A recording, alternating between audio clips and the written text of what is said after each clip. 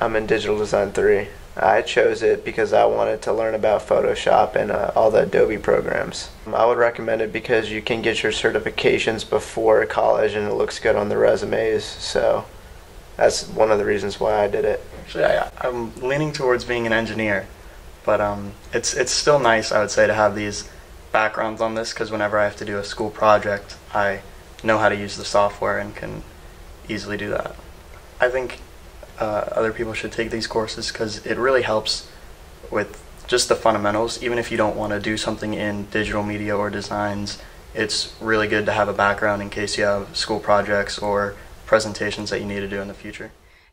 My best experience is probably just the camaraderie of like the teacher and everything, because I've had Mr. Babcock for 3 years now, and a couple of the kids are the same kids that have been taking it the past few years, so we really got to know each other and it's been good.